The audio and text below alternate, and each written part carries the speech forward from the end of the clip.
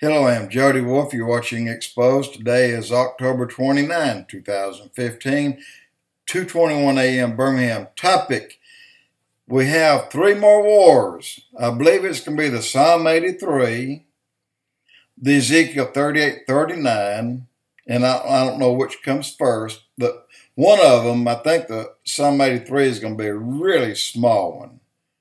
Just something that will correct the boundaries of Israel, where it is now. And then the Ezekiel 38:39, where God puts the hook in the jaws of Russia and drags their behind into their heart's desire, and that's war with Israel.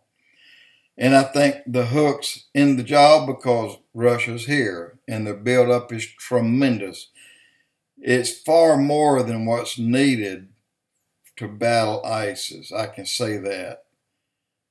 So we don't know.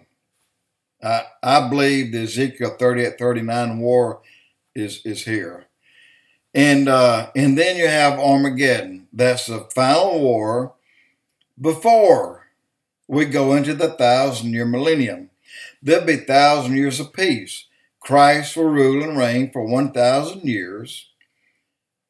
There will be any kind of sin will be frowned upon everywhere, really frowned upon. And people who sin would actually feel horrible about their sin, but unfortunately it won't stop it. But for the next 1,000 years, earth, the people, us, will be replenishing the earth with billions of people.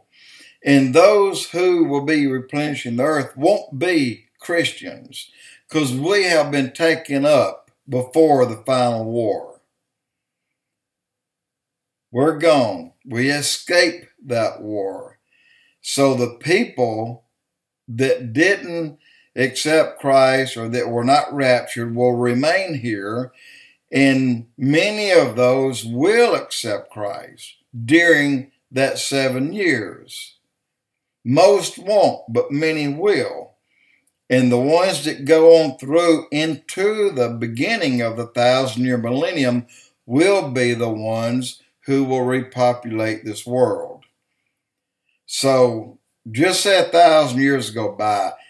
Each year, those who came through from the tribulation, from tribulation to the 1,000-year millennium, each year, their life expectancy will go up.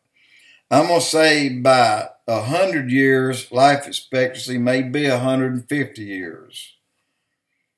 And you get into 200 years, life expectancy may jump up to 300 years. You get on in halfway, then your life expectancy may be, that's it. I mean, you live beyond the 1,000-year millennium. But there will be another war. There will be another war at the end of the millennium, because Satan's put away, but he'll be loose just for a little while, and he will draw the masses, the numbers like the sand in the sea, back to his side. These will be the ones who did not accept Christ, that were born during the tribulation.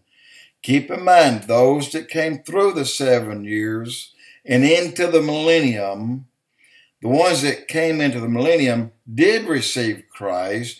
The ones born during the millennium have to receive Christ. If they do not receive Christ, then they will go to the great white throne judgment to be judged.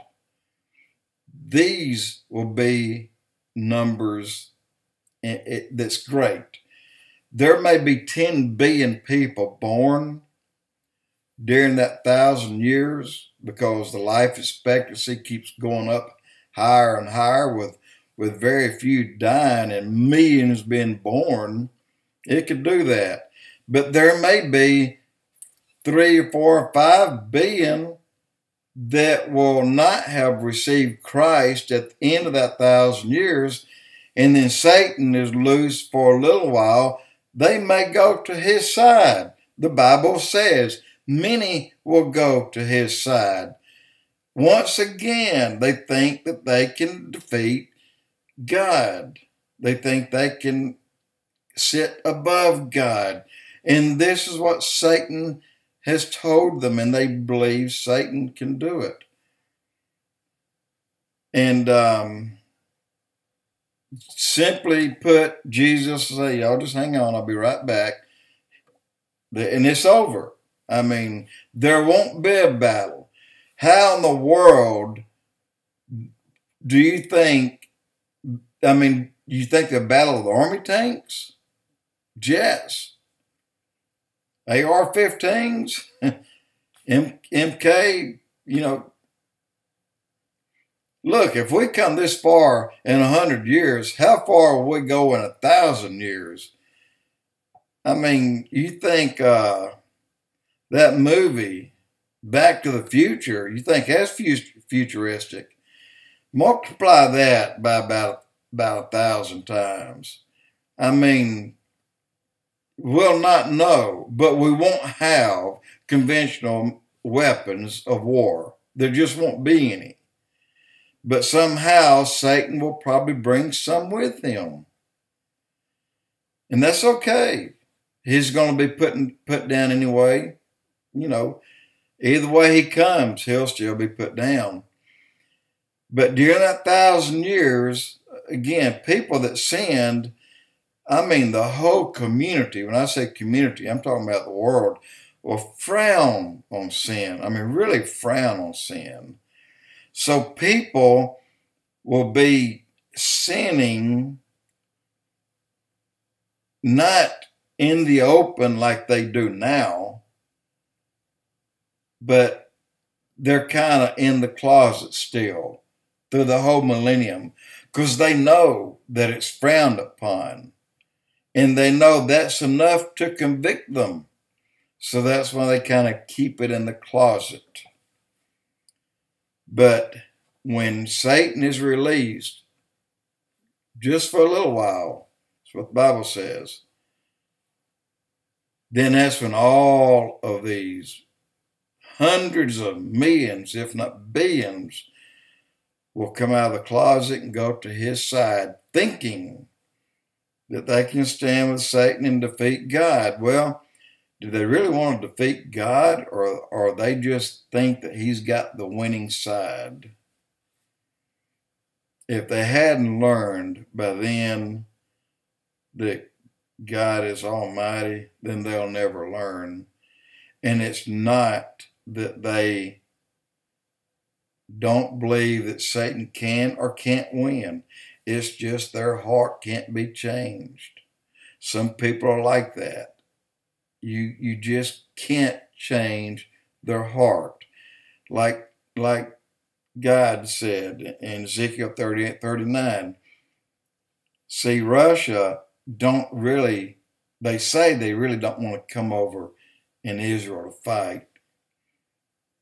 But yet their heart's desire is to stand with Iran and cut Israel off and push them into the ocean.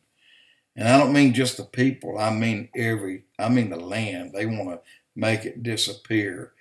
That's in their heart. So God has said to Gog and Magog, I'm going to put a hook in your jaw, and I'm going to turn you around and drag you in here to do what you want to do. I believe God has put that hook in the jaw of Satan. Of Gog and Magog, which is Russia. That's my belief. I may be wrong. But even though eternity is right behind the 1,000-year millennium, just the second Satan is cast into hell for eternity, then paradise never ends. There's no night there, no need for night. Again, you want him cast a shadow.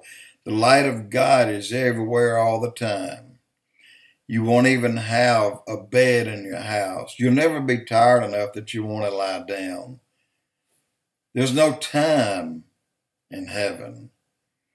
There's no limits in heaven. And that's the best part. There's no limits. There's not going to be a certain place that you have to stay away from, or a certain food that you can't have. All limits have been removed. And that means exploration. That means if you want to take off to a star system that's 1 billion light years away, have at it.